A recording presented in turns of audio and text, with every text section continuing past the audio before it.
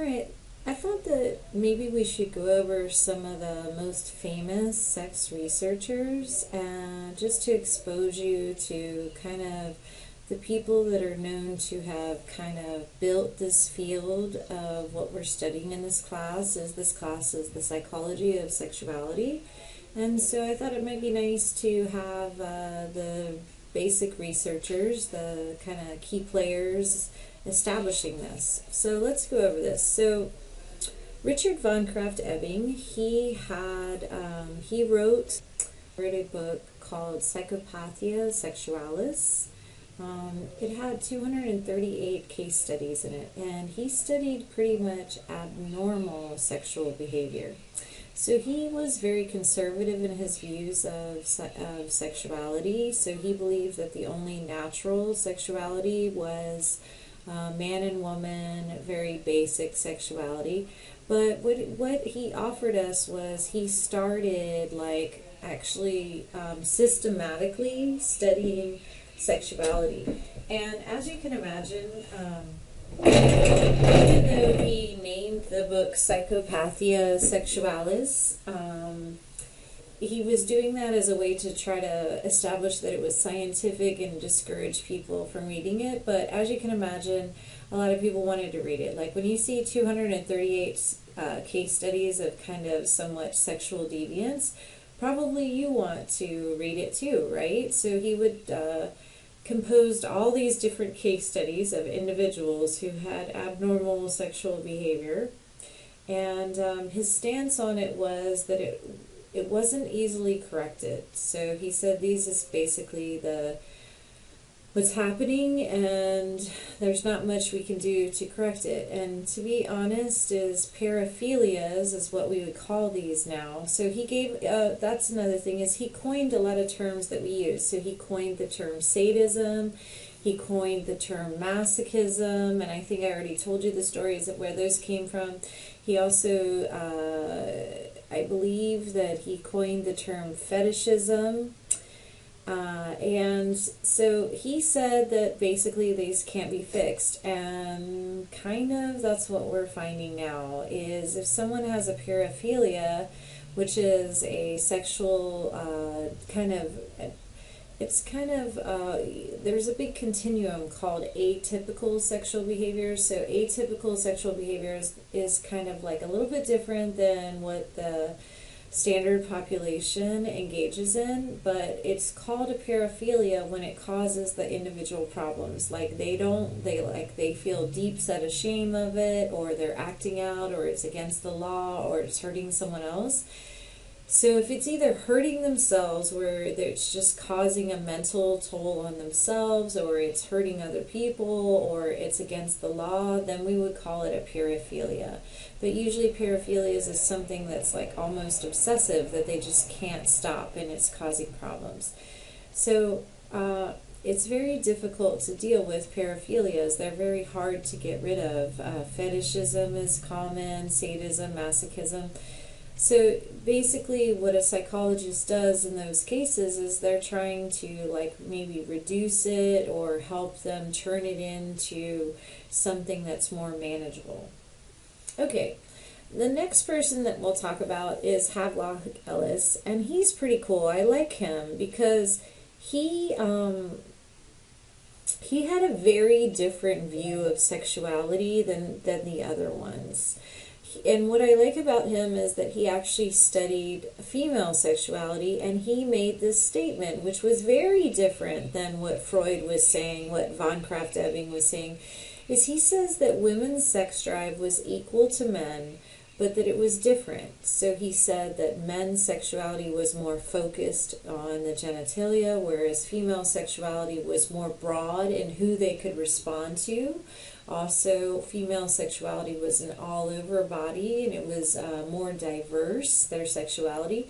And I think that kind of sums it up, is I think women are a little bit more fluid in their sexual orientation than men. Research has found that.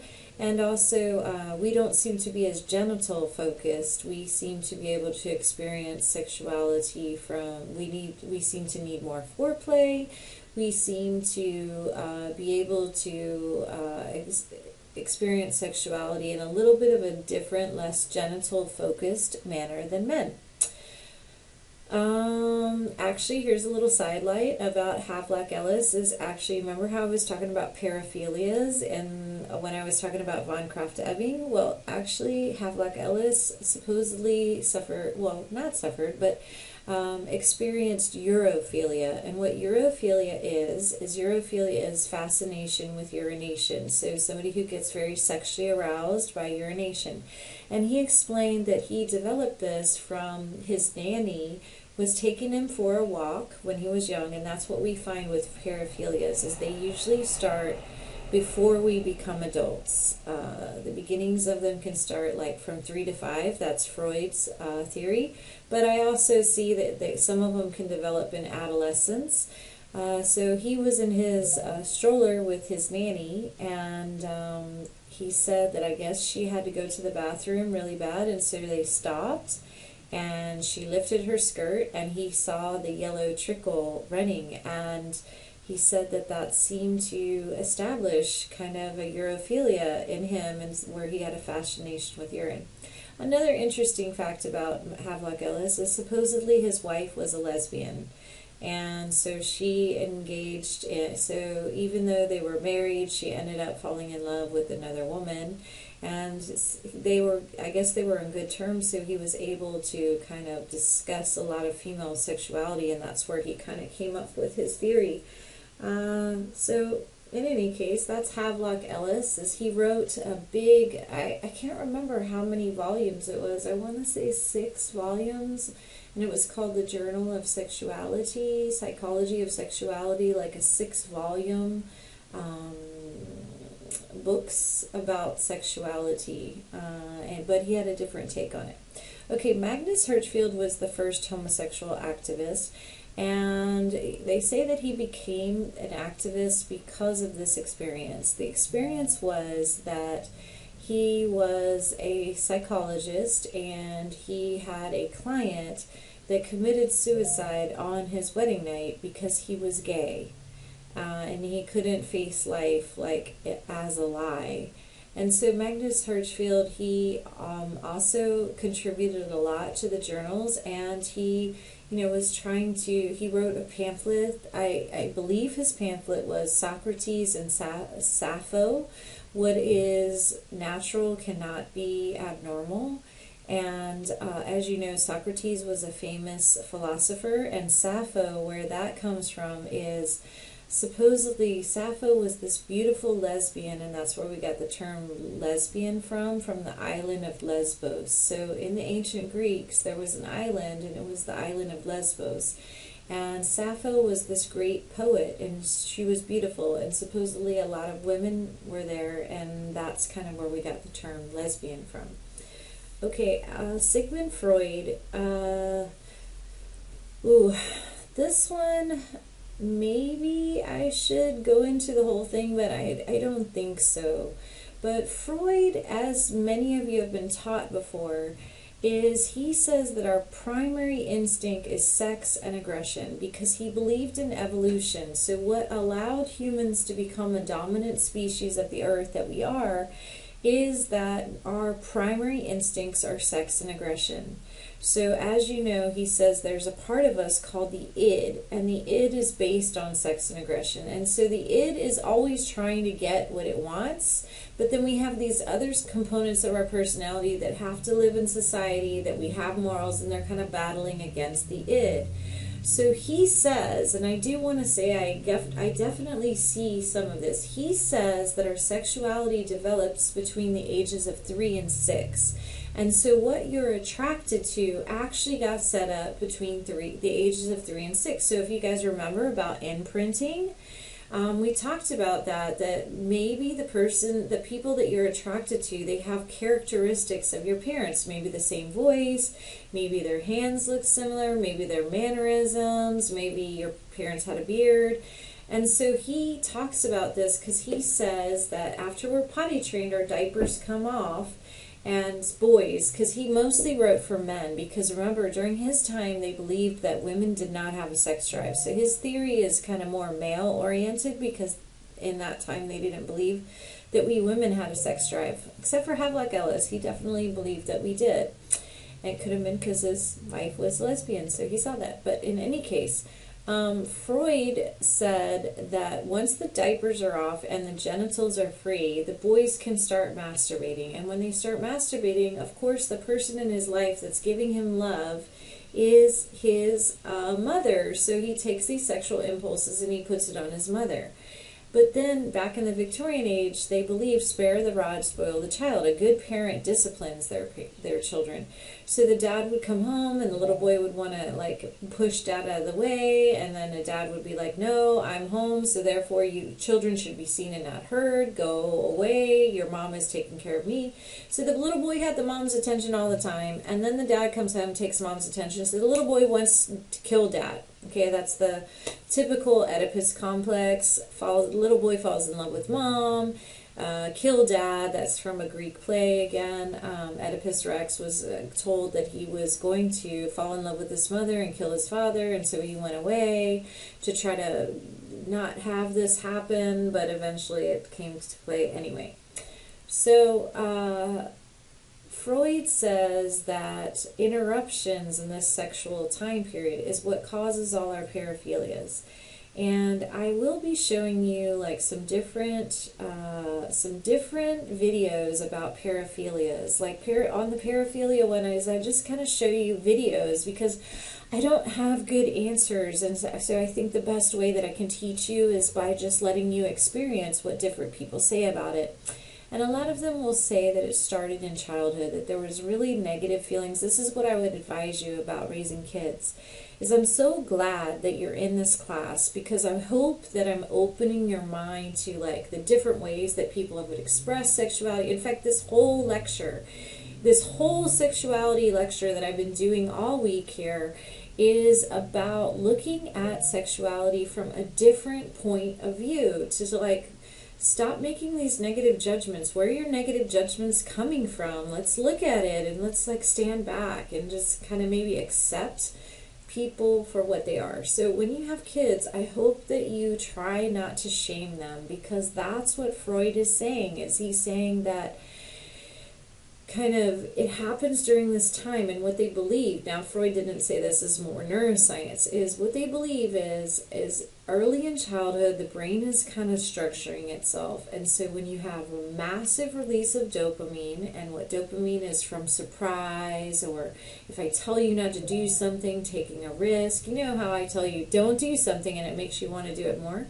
So it's like, what they believe is it's like this merging in the brain between dopamine and high releases of epinephrine, which is kind of the stress hormone. So that kind of seems to burn a groove. It doesn't really burn a groove, but it sets up a pathway that gets stronger over time. So when you're told you can't do this, you can't do this, but yet you got a rush from it, and so you kind of want to do it, it seems to set up this very strong pathway that's very difficult to break. Maybe you guys have experienced this. Like, have you ever found something that's like really terrible, like, but you can't not look at it? Like, it's something that it's like so surprising, so disgusting, but it's like you want to look at it. Now let's pretend that you want to look at it, but yet you're not allowed to look at it.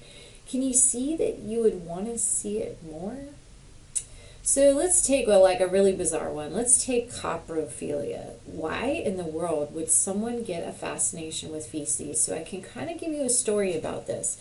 So a little boy, I'm going to tell you because I've raised a lot of boys, is the little boy, they can't wipe themselves. It's just common. And so they try to wipe themselves and then they can't, and then the poop gets on them, and then, like, I don't know, the poop gets everywhere. So let's pretend that this happened. The mom comes in and she sees the poop and she is totally repulsed. So first of all, when you wipe yourself and you're looking at your poop, well, I don't know, like maybe you guys still have to look and see what you made in the toilet. You know how that is, right? Sometimes. So anyway, the little boy is like, you know, it's like a dopamine. It's like, surprise, look what you made, or like, hey, what's this? And then the mom comes in, oh my gosh, dirty, nasty, what are you doing? Gross. And so now the boy, like, doesn't want to touch poop, doesn't want to look at it, but yet he does. If you guys are kind of getting my drift, I don't know if I'm getting this across. And so the child grows up, now he has a fascination with poop. All because it was like such shame, shame, shame. You guys, I need to tell you something. Try not to shame people. Shame is this intense emotion. Okay, let me try another one, because maybe that one didn't work for you. Maybe if I do 3 of these, you guys can like understand what I'm saying, so I can get this across. Okay. So the little boy is, we'll say 4 years old, and his sister, who's 16, is getting undressed, and she has boobs. She has different body parts than what he's used to. So he's going, and he was looking, peeping in the door, and he's like, wow, what's that? And as you can know, it's surprising. Remember, dopamine is released from surprise, unexpectedness. Oh my gosh, right? So dopamine is being released, but the mom comes up and sees him peeping, and she goes crazy because she's weird. She's scared that he's going to become some kind of pervert. Oh my gosh, dirty, dirty, nasty. How could you do this? This massive shame. And you release the adrenaline there, the adrenaline and the dopamine. It kind of sears this thing in his brain. And so what does he grow up to be? A peeping Tom.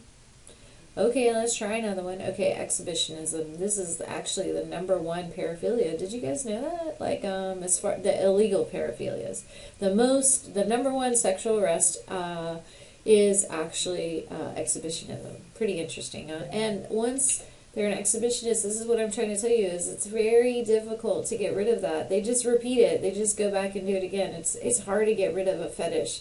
It's like kind of like this. Can I take this as an extreme? Like, what if I told you whatever you're attracted to, what if I told you can't be attracted to that? Like, so let's say that you're attracted to a certain race. Maybe you find Hispanics super, super attractive. And then you're told you can never like them. Can you see how that would make it worse? Right. Okay. So anyway, let's do exhibitionism. Okay. So little kids, they like to get out of the bathtub and they like to run around naked. They just do. I don't know why. We got to be kind of relaxed with the sexuality thing. But anyway, this mom was one of those uptight moms. And I'm not blaming everything on moms, but back in Sigmund Freud's day, the moms raised the kids. So everything got blamed on moms. The dads were just off at work. They just came home and the moms took care of them. So, okay. All right, so the little kid gets out of the bathtub. The mom didn't know it got out of the bathtub, and so it ran through the living room, and she was entertaining guests.